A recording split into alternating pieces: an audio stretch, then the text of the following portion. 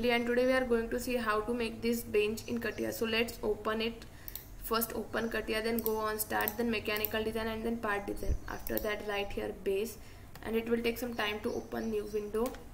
After that you have to select any plane from here and then go on sketch option from here.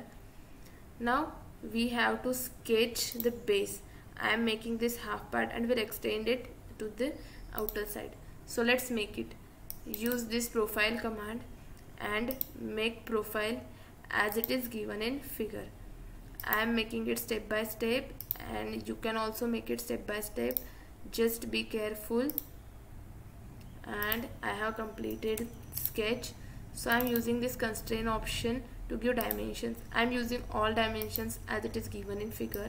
Distance between central axis to this external line is given as 16, but I am using 16 divided by 2 because I am just sketching half side and the distance are given for full. After that, distance between this line, distance of this line, this whole line is given as 6, not 6, it is given as 7.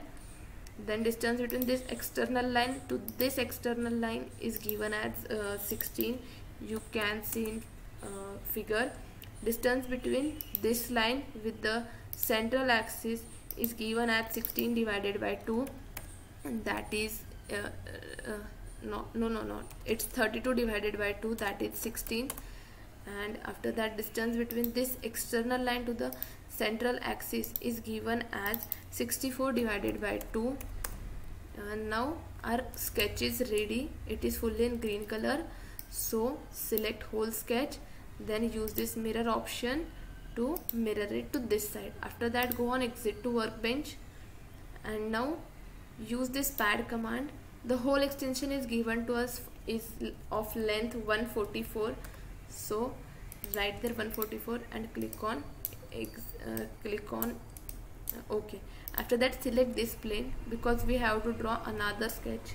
Then go on sketch option from here, and now use this first you have to use this projection command to project this one side and to this side, and this side. Now both are in yellow colors, means they are projected.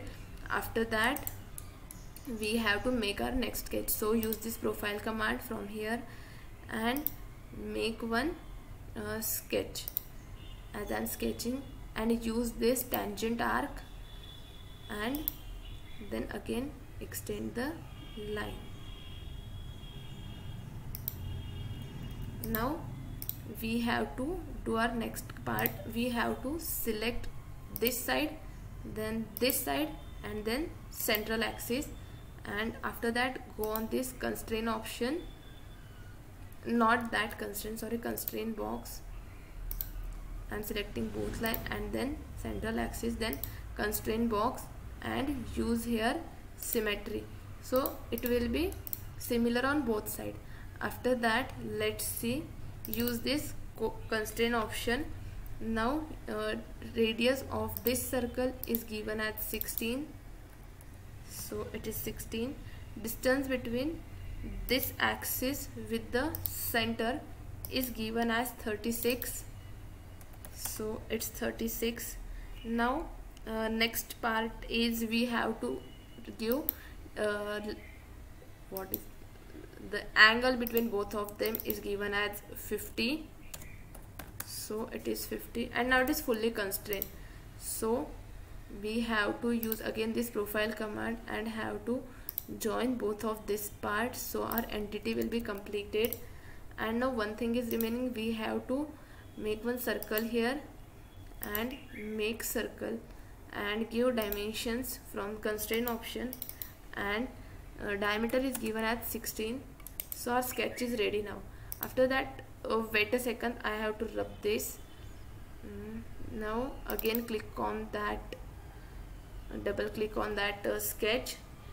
Use this trim command to trim this unwanted part, and now we can go on exit to workbench. After that, we have to use this pad command, and given length is of 22 but the side is reverse, so use this reverse direction and then click on OK.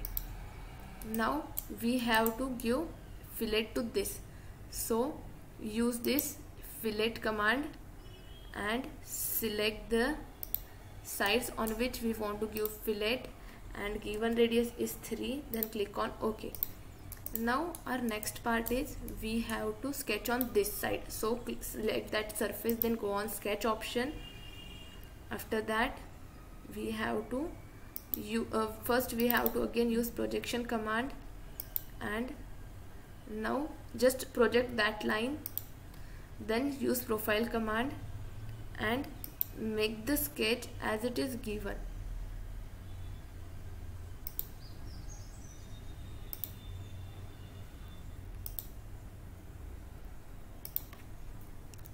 Now we have to give dimensions, so use this coincide so use that constraint option.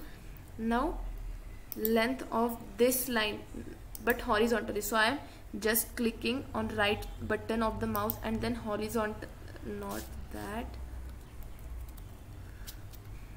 use this coincide constraint, select the line, then right click on mouse, then measurement of horizontal line is given at 16, so right here 16.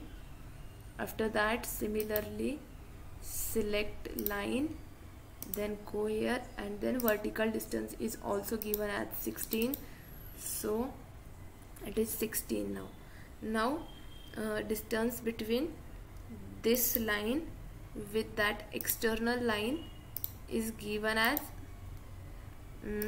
it's given as 36, and now the length of this line is given as 10, and now our whole sketch is in green color, so it's fully constant. Use this trim option to trim unwanted part, and then go on exit to workbench. After that use this pad command, and the given length is of 64, hence and the direction should be reverse, so use this reverse and then click on OK. Now one part is remaining, we have to give hole on this surface, so first click on the hole option, then click on the surface on which you want to hole. After that use this projection position sketch, then select on sketch option from here, and let's give dimensions to hole. So let's see distance between first use this coincide constraint, distance between this external length to the hole point is given as 38, so right here 38. After that distance between this external line to the center of the hole is given as 10, so right here 10, and go on exit to workbench from here, and we have to select which type of hole we want. It should be blind and use V bottom. So let's give dimension. Diameter is given as 6, and the depth is given as 10, and click on OK. Now our hole is here, so let's use this again. Use this hole command from here, and then select the surface on which you want to do it. After that use this sketch option from here, and then again we have to use this constraint option. Distance between this external line to the center of the hole is given as 38 plus 70. It's 38 plus 70. After that we have to give dimensions between that external line to the center of the hole, and it is given as 10. After that go on exit to workbench, and now similarly we have to write dimensions here, and all are correct, so click on OK. Now use this, open this tree diagram, select hole, and then use this mirror option, and mirror it according to this plane, and after that click on OK. Similarly for hole 2, then again after that use this and then select plane and then click on OK. This is how we have completed our whole sketch. Thank you so much guys for watching it.